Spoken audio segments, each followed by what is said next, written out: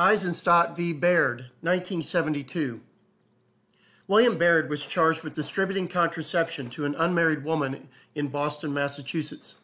The state law there made it a felony to distribute contraception to unmarried people.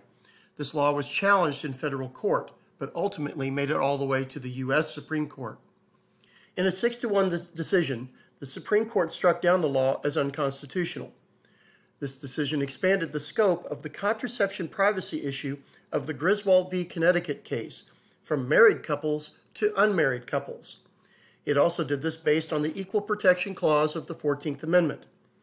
This ruled that treating married and unmarried couples differently is unconstitutional.